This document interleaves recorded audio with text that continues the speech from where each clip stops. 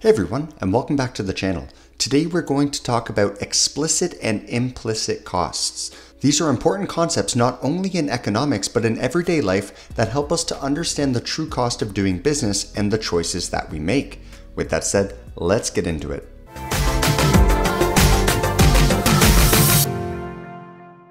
First, let's talk about explicit costs. These are the costs that a business or an individual incurs when it pays for something directly. For example, if you run a bakery, your explicit costs would include things such as buying ingredients, paying rent, hiring employees, and so on. These are all costs that you would see on a balance sheet, and they're relatively easy to measure. They all have a defined monetary value, and a nice little way of remembering them is that you can typically get a receipt or an invoice for costs that are explicit.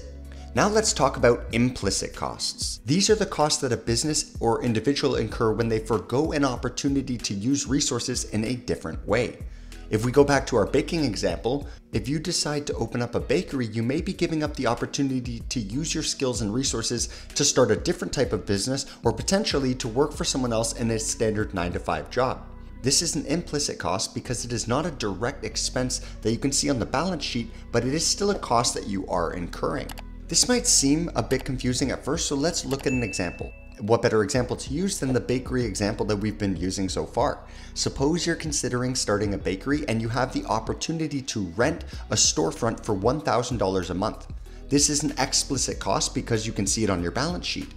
But what are the implicit costs? Well, let's say that you have a degree in economics and you would earn $7,000 a month working as an economist. Well, if you decide to open up the bakery, you are giving up the opportunity to earn that money as an economist, and therefore that is an implicit cost. You may recognize this concept as having similar traits to another big economics concept known as opportunity cost, which is the cost of your best foregone alternative. Now, there are plenty of other explicit and implicit costs associated with starting a business, and this was just one example of each. In a moment, we'll look at two more examples to help further grasp the concept. If you feel like you understand the concept well enough and you want to see a video covering opportunity costs, we'll link to another video we've made in the description, and I invite you to check it out if that's something you want to further your understanding in.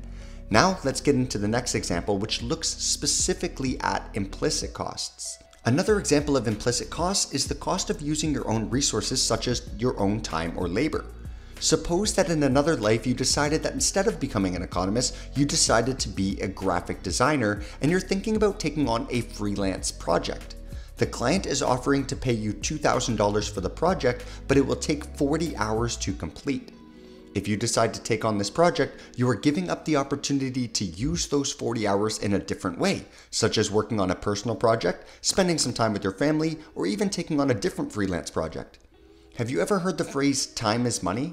Well, when calculating economic costs, it truly is. These are all implicit costs. They're costs without a clearly defined monetary value, yet they were just as important to consider as explicit costs. Now, it's worth noting that most things actually involve both explicit and implicit costs, and to find something called the economic cost, you need to add these two costs together. Consider the following example. Let's say that you're at work and you decide to take an unpaid hour-long lunch break to catch up with an old friend, and your bill at the restaurant is $20.